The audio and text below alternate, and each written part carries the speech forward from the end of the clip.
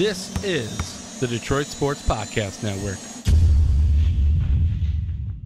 Hi, Jim Schwartz.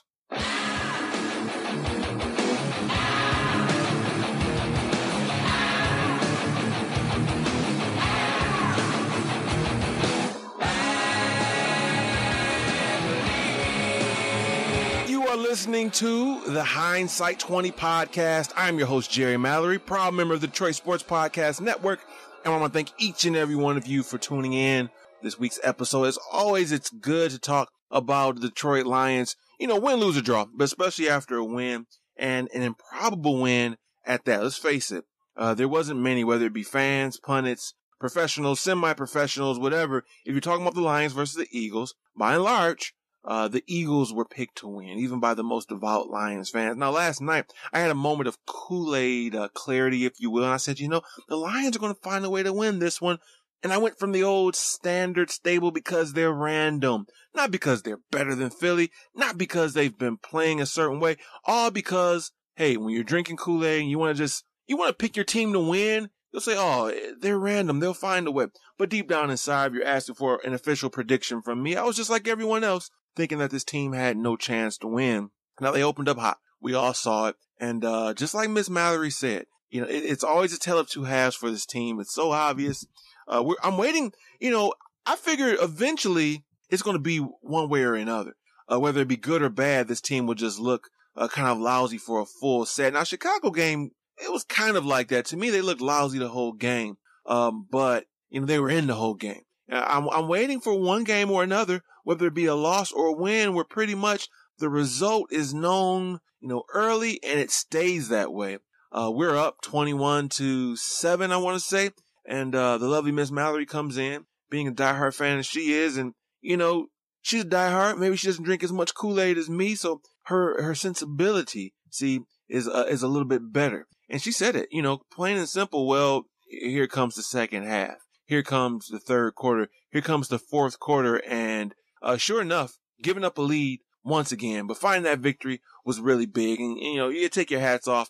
I've got some issues. There's some negative things and things I want to talk about. I think Philly, with some boneheaded situations, kind of helping us get the victory. But it's the NFL, and ultimately, I'm not making too many apologies for a win, especially for a team that just haven't been doing it much, getting victories. So, you lose 3 in a row, and you're going up against an undefeated team that had a bye week. So everything was lined up for this to be another defeat. So getting this victory was big. So we'll do our normal. We'll do our call-outs and shout-outs as we do each and every week. We call out the players that have been bad, Lake and Tomlinson, and we'll give shout-outs to those that did good. We'll do 3 and 3. We'll go around the NFC North, look and see, who's doing what. This Minnesota team, it's like every time they lose a player, they get better. We know about Teddy Bridgewater and Adrian Peterson, now Stephon Diggs. And then on the offensive line, they've had injuries with Smith and Boone. It doesn't matter. They keep losing guys and they get better. And it's like, you remember in the 80s or 90s, if you're a wrestling fan, where it's that time of the match and it's Hulk Hogan and he starts hulking up, okay?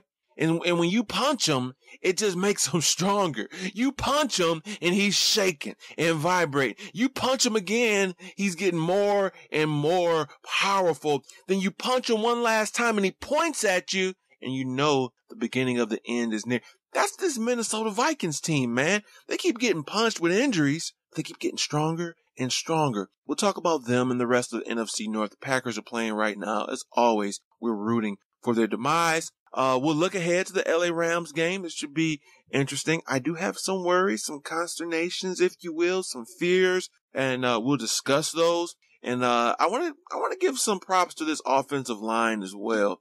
It's still a little shaky, but it has the makings of being a very promising young offensive line. So props to what this team has done. And Martin Mayhew is responsible for some of these young guys. Overall, I'm liking what I'm seeing from them. So we'll take a look at them as a whole. So without any further delay, let's take a look and a listen, if you will, at some of the comings and goings of this victory. Let's start off with Matthew Stafford. He went ahead, being the leader that he was, with a very good game. He talked about the confidence that he had on the game-winning drive, pretty much saying, you know what, guys? I've been here before. I've done it before, and sure enough, he looked good. That pass to Golden Tate at the end was solid. Let's listen and see what Stafford had to say. Golden did a great job. A little deeper than I expected him to be, but that's what she said. Waiting for him to kind of show up with a little bit of a crossing route. And he got through some traffic. I saw 53 at the last second, just bailing, getting a little bit of depth. And I threw it to where I thought it was going to be a good spot. Didn't see the rest, but I'll see it on Monday. Yeah, I felt really confident. It was huge plays by our defense. The 2 turnovers were big-time plays. But once we got the ball back, we knew it was our opportunity to go. We obviously, didn't play as well as we could in the second half on the offensive side of the ball. Just gotten long yardage too much, whether we didn't, have first down efficient runs or sacks or drop passes or bad throws, whatever it was. We just had too many mistakes on first, second down in the second half. But that was our drive to go do it and, made a big play to get there. And then wish I could have, thrown a touchdown to make it a little bit easier, but, it didn't happen. I think we just played really, smart, efficient football. There weren't massive, huge plays. We were just staying ahead of the chains, getting first downs. First downs lead to touchdowns in this league. We did a good job of that, and then we were converting in the red zone. We were by no means perfect on those drives, but played well. And then the second half just, they didn't really do too much different. We just kind of hurt ourselves. Can you describe the significance of this win after losing a few and beating a team that was we don't really pay too much attention, honestly, to the record of the people we're playing.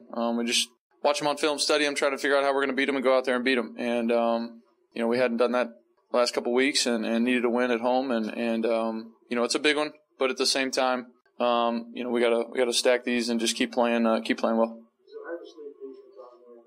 I think you want to play smart. I think we called 2 really good plays to, give us a chance to run the ball in, and it didn't happen. But we made them use timeouts, and then the last play, they didn't. I look at the picture now, and they didn't cover it as well as they could have, and I just was looking at the wrong guy at the wrong time. It just happens sometimes, and wish I could have thrown a touchdown pass there, but we knew a sack was going to be better than throwing the ball away, make them, burn their last time out. So, try to run around there for a little bit and just, wish as an offensive player, I always want to score a touchdown there and make them go score a touchdown, but it didn't happen. Yeah, the fumble was just on me. I mean, I had 2 hands on it. I was turning one hand to squeeze it and tuck it and run. It just came out, and that one beat me up. I was pretty ticked off about that. But the rest of it, just trying to make timely runs if I had to, keep us ahead of the chains. Obviously had a one pretty long one there early in the game that was good. Couldn't outrun 58 there at the end. He's definitely faster than I am, but it helped us win, so I'm all for it. A couple more for Matthew. You're averaging twice as many yards per carry. I don't know. I'm not thinking about running. It's just happening. Surely aren't calling any runs for me. I'm no good at that. But, it's just happening sometimes. Recognizing coverage early and maybe a play that isn't going to be great into a certain coverage. And my guys up front are doing a good job of giving me lanes and creases around the outside, whatever it is, and just trying to go make plays. How scary is that to be on the field without your helmet?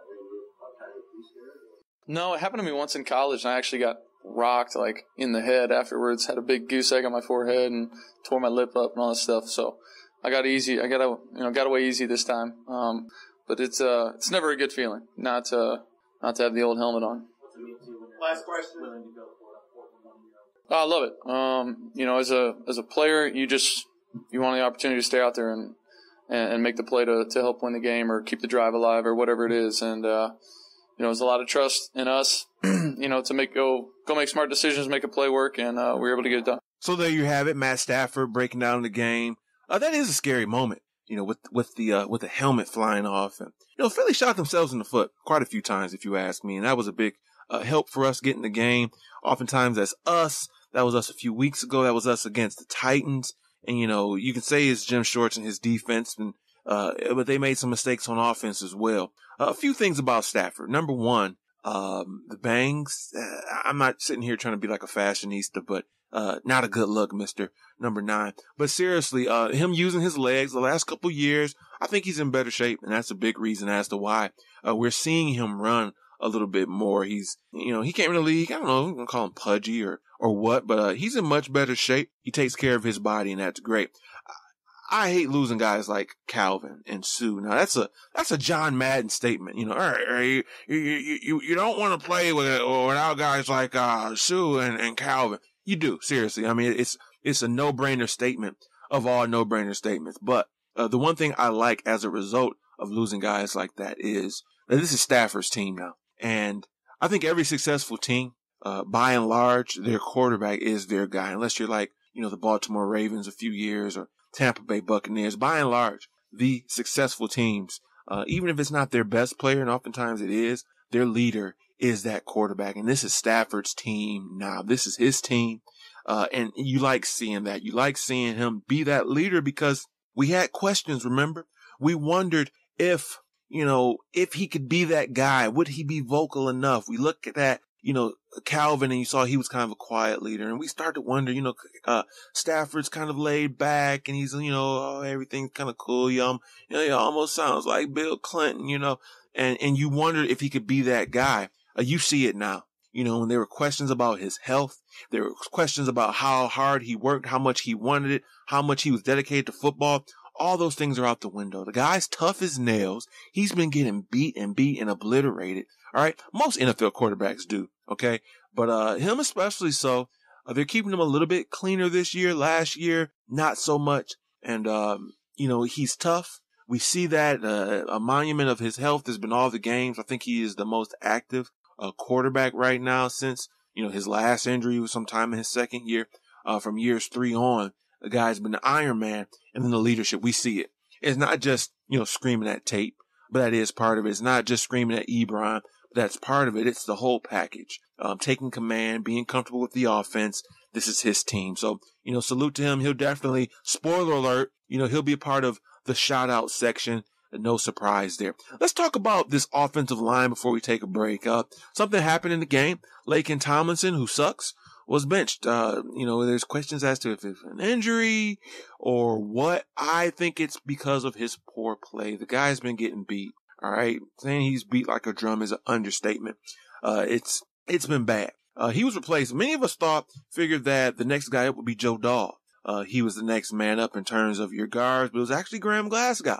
We all know I have an affinity for Graham Glasgow. I mocked and predicted he would become a Lion. A lot of it had to do with my disdain for Travis Swanson and wanting someone that was like the exact opposite of Swanson, where Swanson is smaller, more technically sound. I just felt like the compromise pocket for the Lions since Raiola to Swanson. I wanted a big guy. And so you see this guy that tangled it up in the Big Ten, did his thing at Michigan. I wanted him as my center of the future. Lo and behold, Travis Swanson has been playing good. I apologize to you. Graham Glasgow, fortunately for him, is versatile where he can play guard or center. He came in for Laken, okay? I don't know if it was an injury for sure or if it was just a benching. And he looked good, okay? Much better than what Laken Tomlinson can do. This offensive line has promise.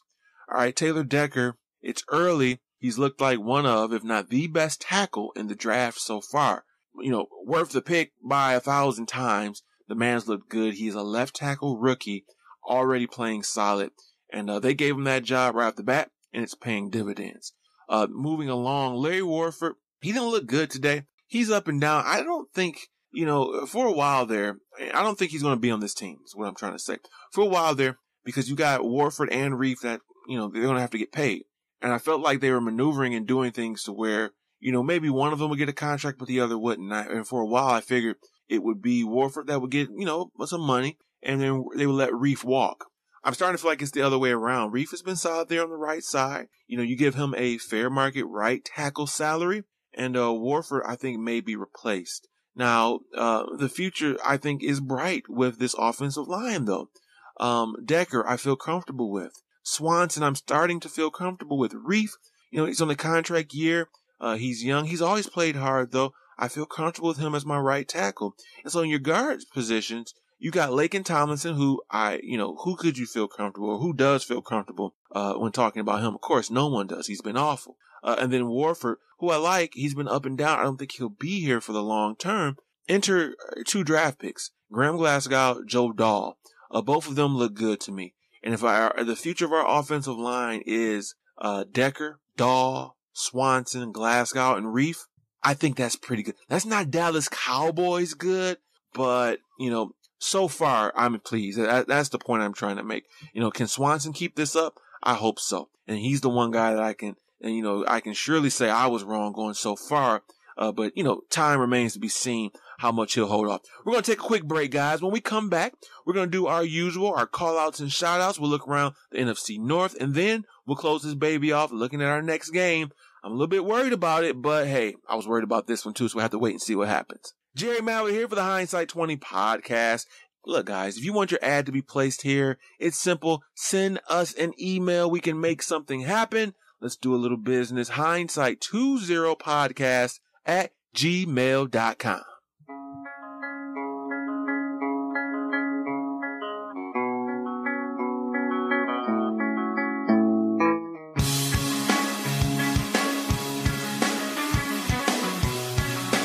All right, we're back on the Hindsight 20. I'm going to thank all of you for sticking around. Real briefly, it's story time. I haven't done this.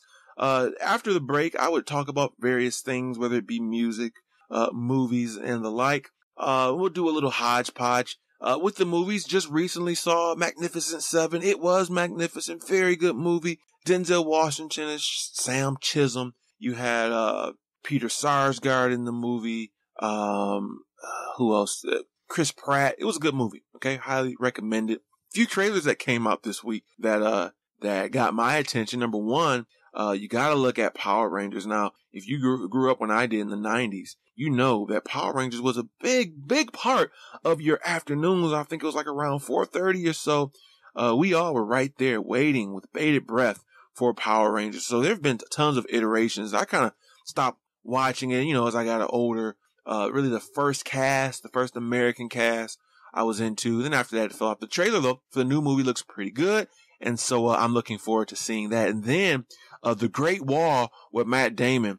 Like my sister put it, you're looking at this trailer, and at first it looks like it's going to be like a historical piece. But then you see the added elements. Two movies I'm definitely looking forward to seeing. And then Netflix, Stranger Things was awesome. And so Netflix Originals has really been doing good. The one I'm looking forward to now is called Black Mirror. It looks like a Twilight Zone, X-File type of deal. Very excited to see what that can do. In other news, Jerry Mallory here, this Atkins diet, it's been working. Okay. I am down to 217 pounds.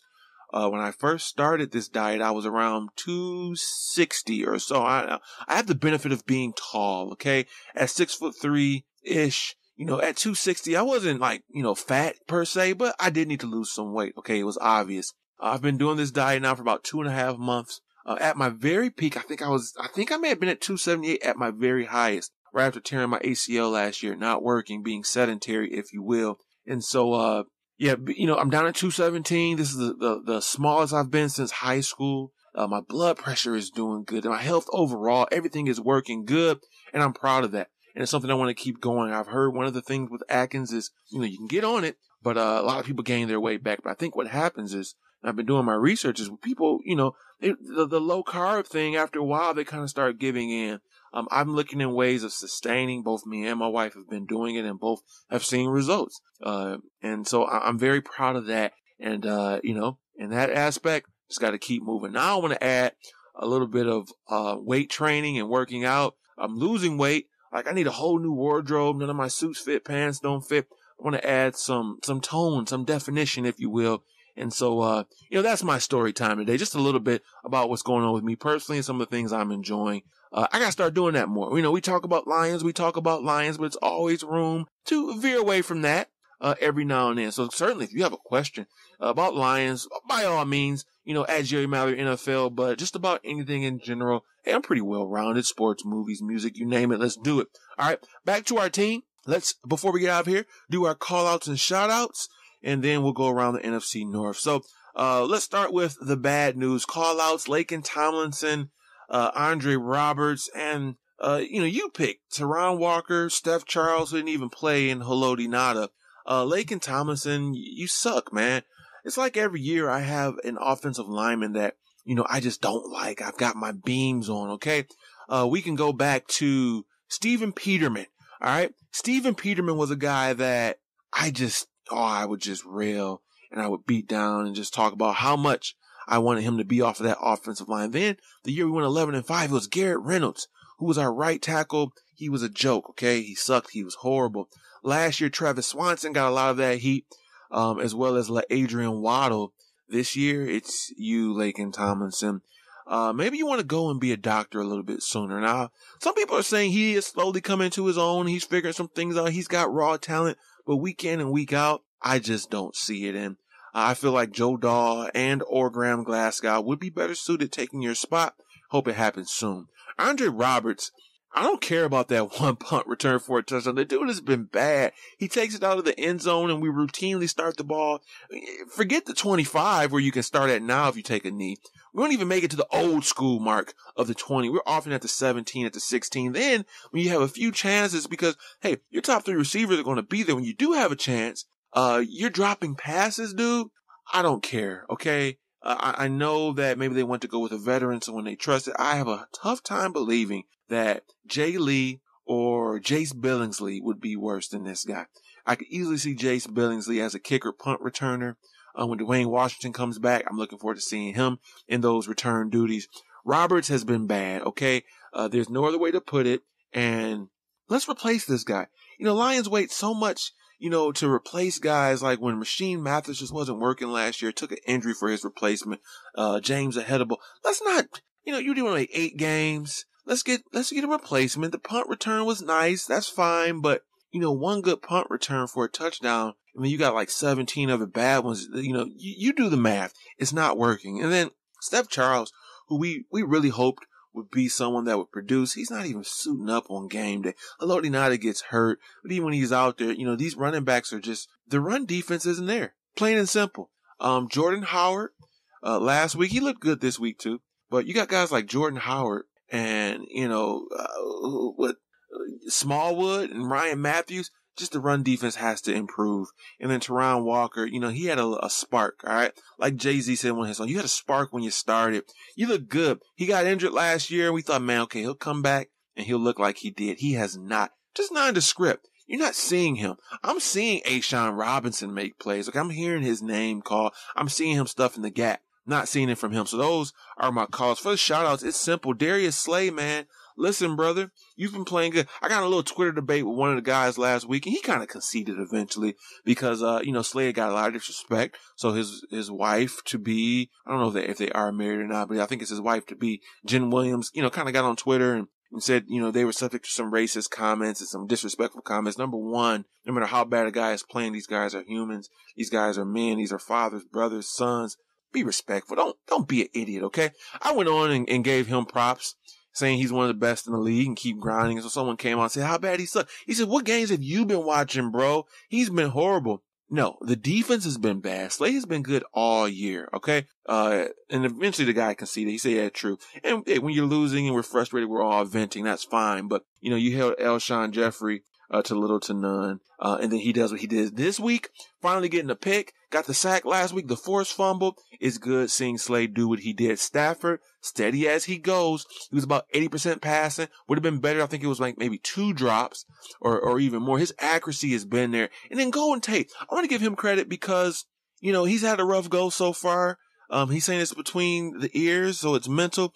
Maybe some people are speculating, he thought he'd be the number 1 guy, but Marvin Jones seemed like he's taking that role. Whatever the case is, Golden Tate with a huge catch that put us in the game-winning field goal, and then a trick play or two for him, getting the ball, he is good, making people miss. And so props to you, Golden Tate, a rebound game, if you will. Now, around the NFC North, we already talked about, the damage that Minnesota's been doing. They're a world-class wrecking crew. Yes, I just made an old school rap reference, the world-class wrecking crew. But that's what they are. They lose guys. It doesn't matter. They keep winning. Okay? This team is undefeated and, you want to crown them? Crown them. I'm almost ready to just crown them as the NFC North champions. Now, so Minnesota's looking good. Chicago, they had a shot. They were up, but they could not sustain. They end up losing to the Colts. The Colts have looked bad, but they were victorious in this one, 29-23. Now, at this point, Green Bay is up 6-17, 17-6 maybe is the more correct way of putting that, against the New York G-Men Giants. So we'll have to wait and see what's going to happen with that. Before we get out of here, let's talk briefly about the LA Rams. We're running close here on time. Here's my fear with them. Number one, is that pass rush. It is, Robert Quinn, whatever, if he plays, he's got some injuries, but Aaron Donald is dominating. And I'm thinking about him lining up and Laken Tomlinson being right there. And I'm already having nightmares. Okay. I'm done with Ebron versus Donald. You should be too. But just as a player, this guy is legit. And then on the other side of the ball, the running backs have been getting their way against us. So Jordan Howard and Ryan Matthews and old man Darren Sproles can get productivity against us. Todd Gurley, who had a pretty good game this week, I think he's ready for a breakout game. Hasn't really had that this year, so I'm a little bit worried. I don't know, man. Who am I predicting to win this one? I hate to say it. I think the Rams may very well find a way. It really depends, though. If I'm looking and I see that Ebron's back and then Ziggy's back and then some type of miracle of Levy, I might switch that to him. But for right now, no Ziggy, no Levy. I think that affects the run game severely. Run defense, and then Aaron Donald wreaking havoc on that offensive line. But we'll have to see. This is why they play the games, right? I want to thank each and every one of you for listening. This has been a fun show. I'll be back next Monday with a win, lose, or draw discussion of the Detroit Lions. And until then, it's been Jerry Mallory thanking you for listening to the Hindsight 20.